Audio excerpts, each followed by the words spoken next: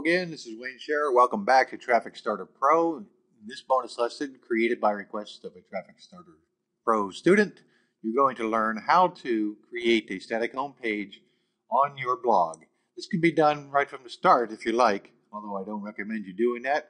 I recommend you follow the steps of Traffic Starter Pro, modules 1 through 7 in a minimum, before going ahead and doing this bonus video.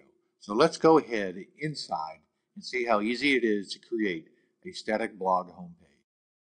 Hi, Wayne Scherer, Traffic Starter Pro, with a bonus video on how to set up your blog once you've got traffic going and things going, or if you wish to think you can do things differently right from the start.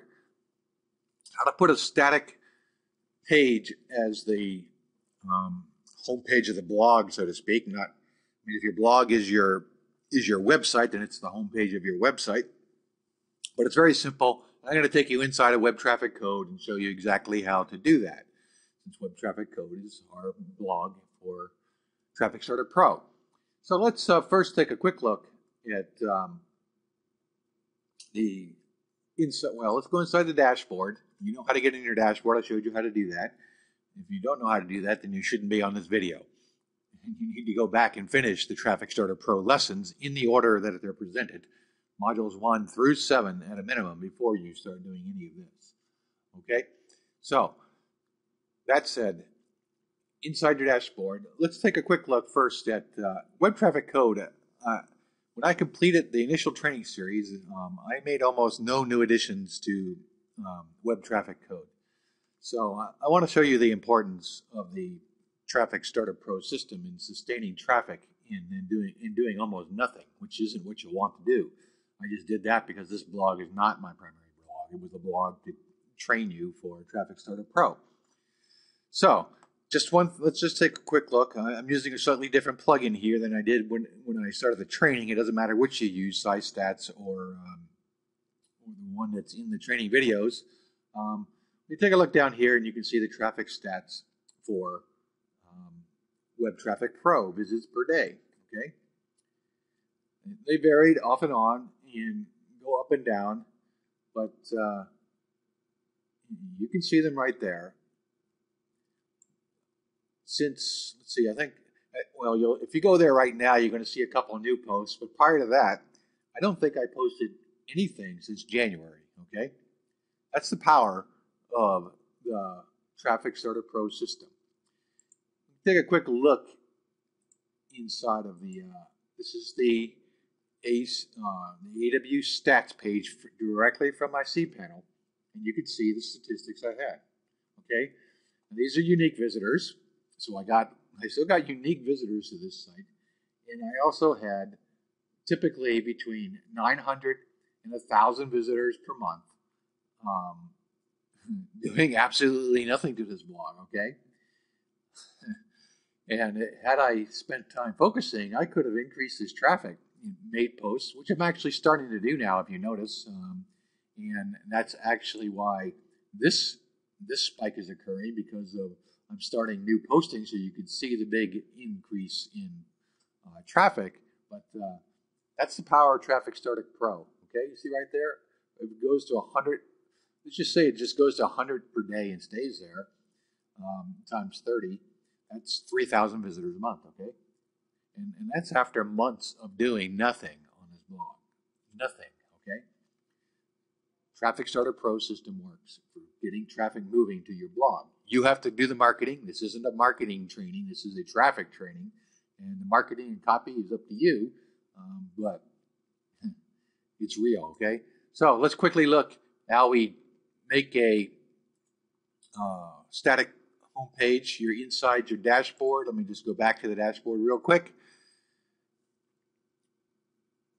As fast as I can get the internet to react. Here's the dashboard. You go down to your settings right here. Click on your settings on the left menu. Your menu shows up with all of your particular settings for your plugins showing up there. And I believe we want to go to, let's see, try the reading. That's the way somebody else would look at it. So maybe the reading, there we go. All right. So on the reading settings, your normal settings, as taught in Traffic Starter Pro, or using your latest post. To make a particular page the static page, you just click the static page, and then you select the page you want to be your home page. So I wouldn't want any of these as my home page, so I'm not going to do that. But that's all you have to do. Then once you do that, since I'm not going to save these changes, I'm going to go ahead and do this to clear it out of the way.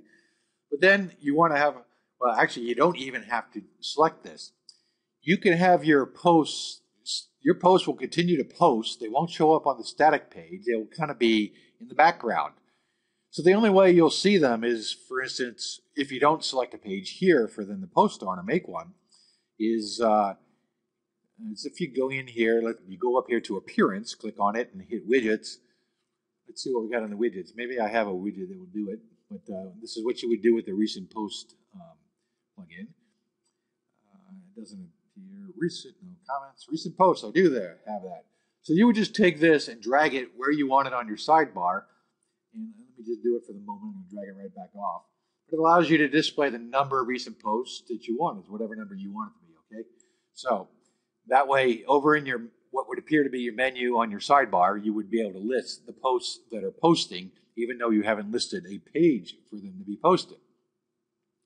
Okay, now let's quickly go back to that settings page. That was the reading page. I'll click on that for the menu on the left. And load right back up. So the other thing you would want to do, potentially, is then maybe you want to make a page that can appear on your menu.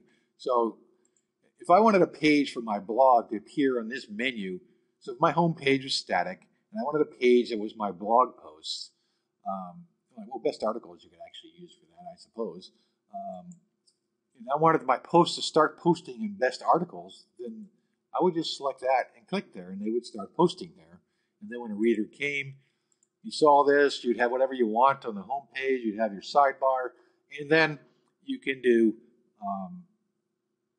then they would, if they clicked on best articles, they would see all the posts as they came up. Plus, if I use the recent post I just showed you, actually, I do have it active here, recent post, showing 5 right here.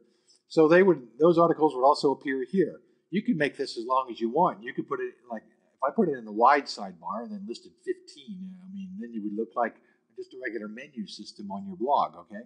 So very simple. So there you have it. That's how you make a static page and then a post page. Of course, if you want some other post page, all you do is go into posts. Not into posts, that's the wrong one. And then wait for it to stop spinning. And where you want to go actually is you want to go to Pages.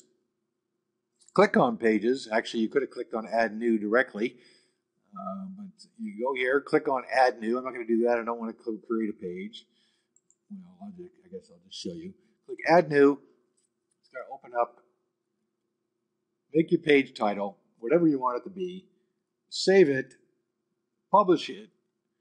And go back to your reading page right here. And then select that page to be your post page, whichever you just made. Click it, save it, and now it's your post page. And then it will appear on your menu bar, depending on the theme you have and however you have the theme set up. Okay? So that's it. Now there's a number of not plugins, but there's a number of premium themes and there's a couple of few themes. You'd have to look for them, but they actually allow you to create squeeze pages and home pages and static home pages that some allow you to eliminate the headers, eliminate the sidebar, keep the sidebar if you want to, pretty much customize that home page to look like a home page of your choice without having any of the old HTML editing problems you would have in a WordPress blog. Right now, I'll leave that to you to choose, but the best way to do that is with a premium theme, not with a free theme. And there's a number of premium themes recommended in Traffic Starter Pro, and I would check those first. All right? Thanks a lot, and if you want to experiment with the static pages, there you go. That's how easy it is. See you next time.